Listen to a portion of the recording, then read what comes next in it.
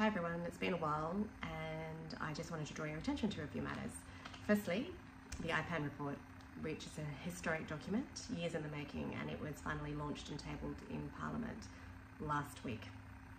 It's the coming together of ordinary Australians, so about 300 submissions were received, and experts to have a say in defence and foreign policy matters and to offer alternatives. It will restore your faith in humanity because, as we all know, war is not the answer and nor is it inevitable. I will provide a link in this tweet so you can see how to get your hands on the hard copy for a small donation and or the electronic version.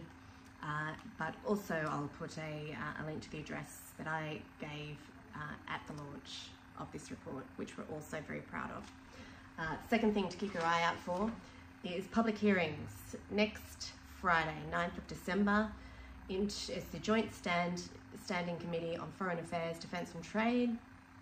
It's its inquiry into international armed conflict decision making. Certainly worth tuning in to hear what the experts have to say, including Alison Bronovsky and Professor Clinton Fernandez. Speaking of which, finally, his book is out, Sub-Imperial Power, Australia in the International Arena, which I've had a chance to read. It's fantastic, it's not too long. Consolidation of ideas, get it under your Christmas tree. Have a Merry Christmas. Bye-bye.